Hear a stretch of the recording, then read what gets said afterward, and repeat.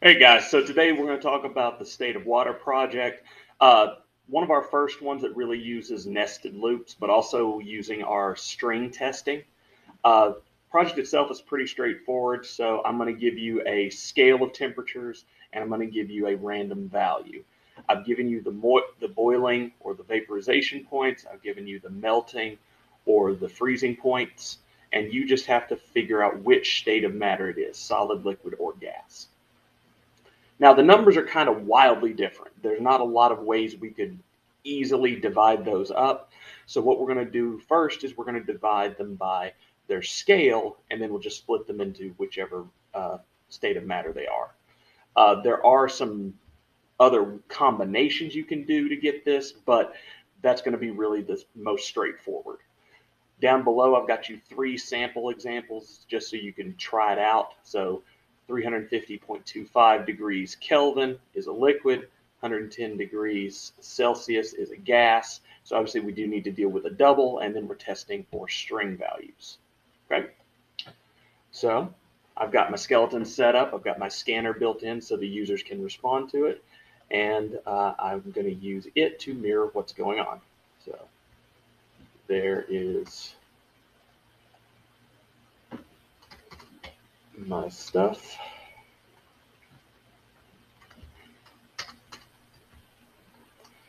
Enter temperature,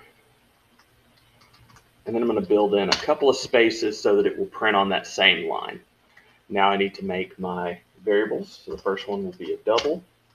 We'll just call it temp for temperature, and console next double. More than likely, when I'm walking around, I used integers just to keep things simple, but it does specify double, so we need to make sure we allow for that. Next one. Enter the scale. And I think before here, because even I mess up these sometimes. Fahrenheit, Celsius, Kelvin.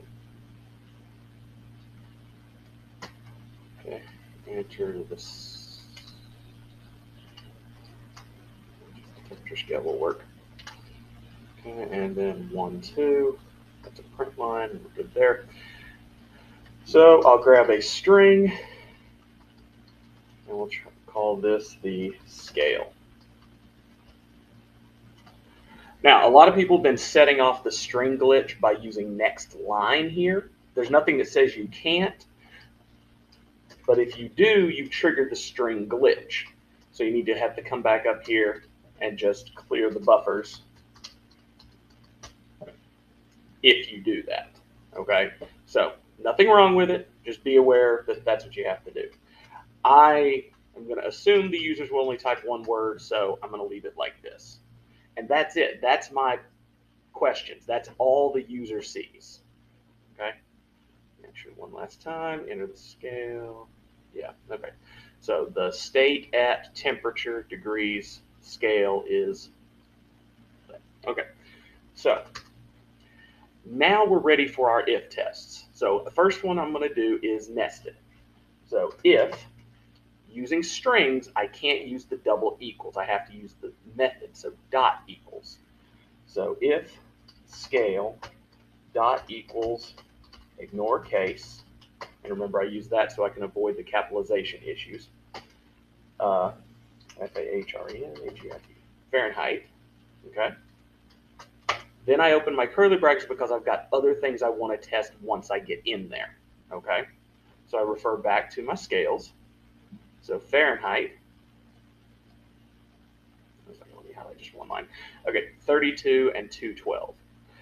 All right, so if temperature is less than 32,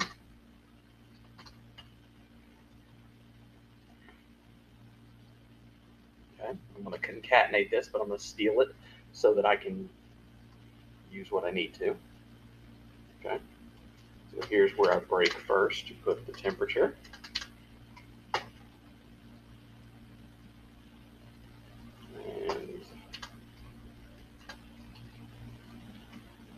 is where I put scale. And then state of matter. So since I'm below 32, that would make this part a solid. Now that I've got it, let's just a bit. Okay.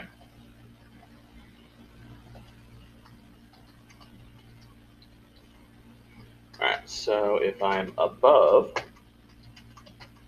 212 degrees, then I'm in a gas. And if I'm in between, let's see, so greater than equal to 32, and temp is less than equal to 212, then it is a liquid.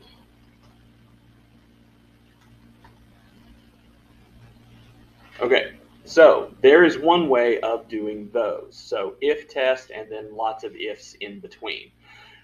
Remember that the risk with that, however, is that it's going to check every single one of them. I'm fairly certain I did it right, but let me show you another option.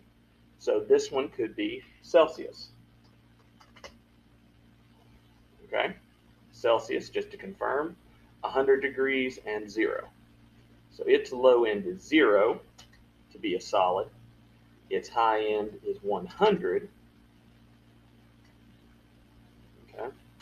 So here's the exact same thing we did up above if we were to replicate that kind, but let me show you some tricks. Because I made it inside for Celsius, I know I need to print something. So I can link these together. Okay. If I want to, I can use another else if here, but here's what I can do. Since I've already eliminated solids and gases, I can just make an else statement, which is my catch-all. Okay? So that works as well. Same thing goes with these outer statements, but since they're just testing the string, I'm going to leave them as ifs. Okay? Now I've got one other thing I can do with those, and that's for those of you who don't like to do nesting. Again, it's a very useful thing, but I know some of you are still warming up to it. So let me show you the alternative. So you can compound your tests. So the last one we have is Kelvin. And okay, Kelvin is 373 and 273. Okay, temp is less than 273. So if that's the case, then I am a solid.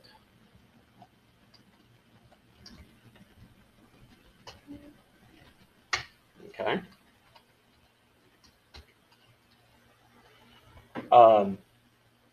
If it's greater than 373,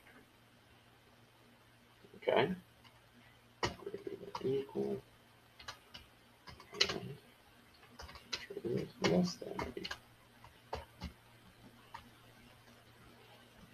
This one is a gas.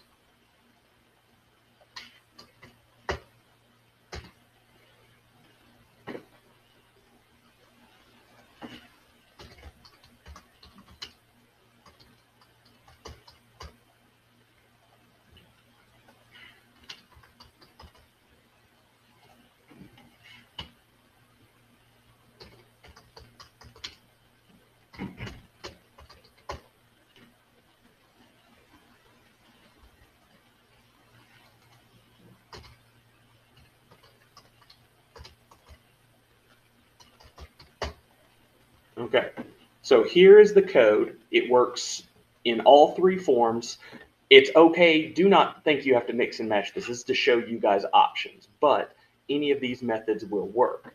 So let's check their sample codes and we'll run our code. Okay, 350.25 Kelvin, 350.25 Kelvin. Okay, liquid, we're good there. Run it again. 110 Celsius is a gas. 110 Celsius to gas, good. And the last one, 165 Fahrenheit.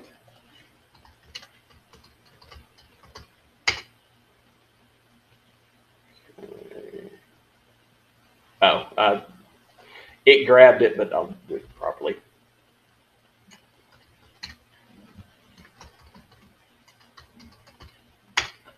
There you go.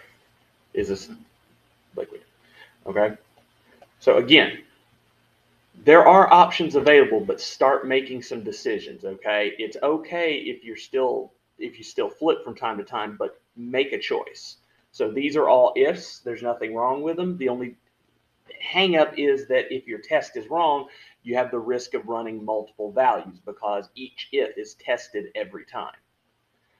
Down here, I've got some if else's, so those are at least linked together, which means only one of these will print. Okay. Also, when I have multiple tests, if I get to the very end and everything else just has to be, I can just use else, which is a catch-all. And then some of you like having all the control where everything is a compound test. So just be careful. The longer, more complex you make these tests, the easier it is to make a mistake. Okay. Hope these help you. State of water. Have a great one.